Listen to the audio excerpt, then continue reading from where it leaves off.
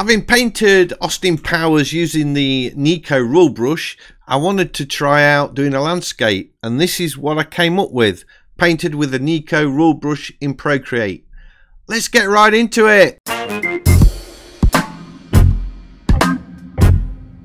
So here we are in Procreate. I'm straight in with that Nikko Rull brush, and I'm actually using a palette. I think it's the Turner palette. Yeah, it's the Turner palette that I created a while ago. I made a series of paintings called Painting in the Style of, and each video I selected the colors of a painting of the person I was copying. So I did like Turner and Cézanne and Hockney and quite a few others. So if you haven't checked that series out, I'll put a link in the description below so you can have a look at those. But I sampled the colours of a painting, so this is what I'm using. I'm using the Turner colours for this one, so I'm not guessing by selecting off the colour wheel. I'm actually using a palette of colours.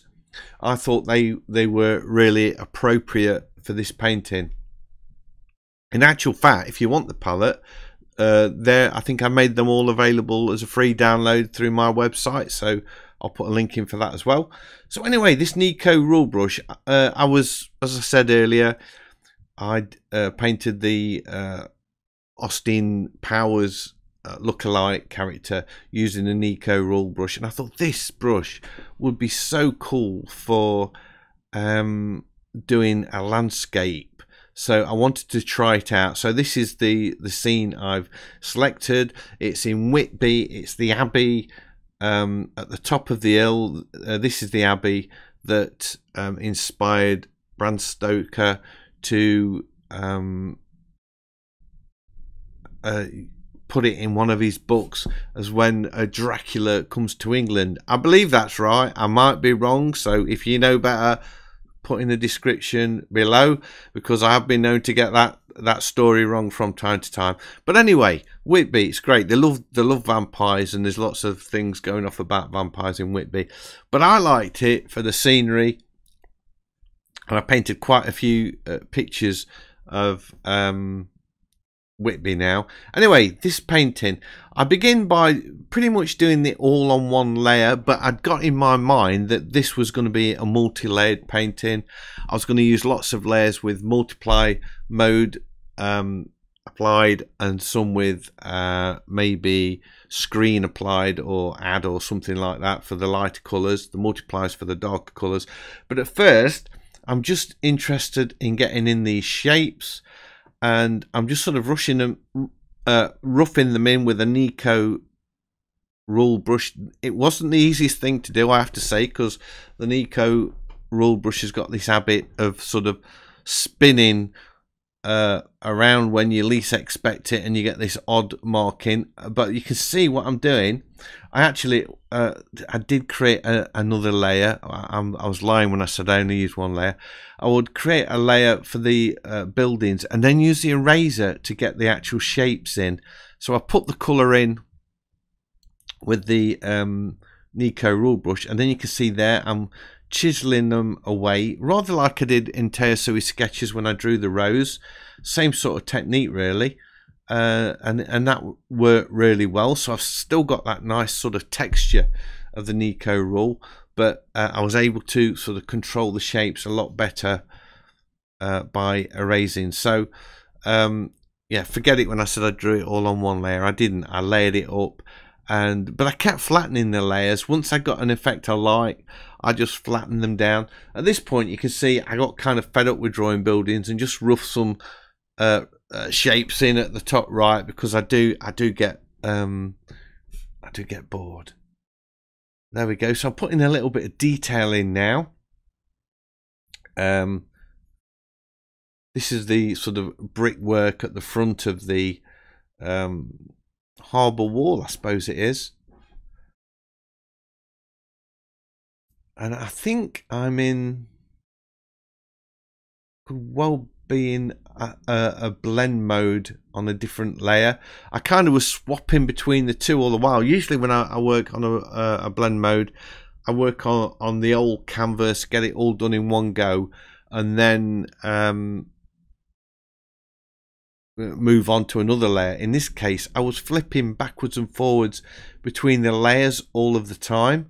So 1 minute I was using the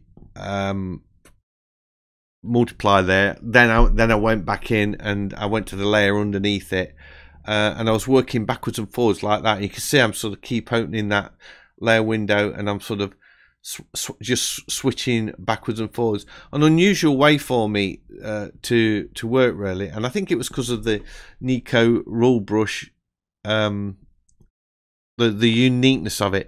I kind of screwed that building up a little bit, and I had to sort of go back into it and rework it, but it came together in the end. I love the textures of this brush. It's just so cool. If you draw really light, just let the stylus flow over your iPad, you get these really delicate marks. And I use that for the highlight in the water. You'll see a little bit later on. So it's got this really nice soft edges going off. Look, I use the eraser there to get that sort of rectangular shape. Triangular shape, sorry, not rectangular. The eraser thing did work really well. This canvas is quite big. It's about 20 by 16 or something like that. And I did run out of layers. I had to start flattening layers down. It wouldn't let me create another layer.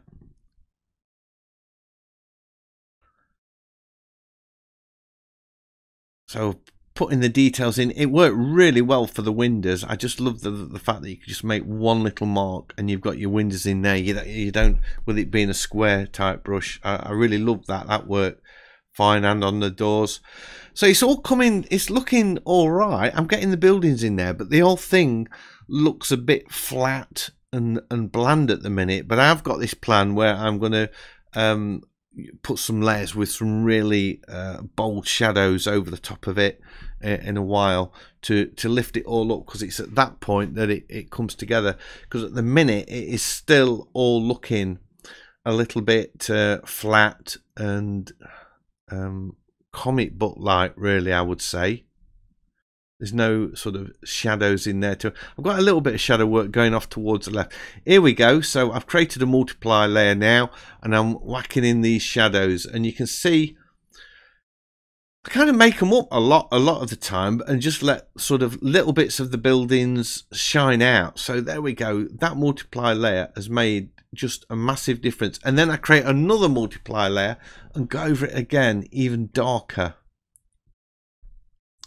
And then I create another layer over that. This is just a regular layer, and I'm putting in the blue sky, a little bit of water, and then I use obviously the Nikko Rull brush. It's the only brush I'm using, just with vertical strokes to get that reflection in the water. And then I erase, and this is on its own layer, so I could erase the edge of the reflections where it sort of butts up against the sand and the bank. Put in a little bit of an highlight there.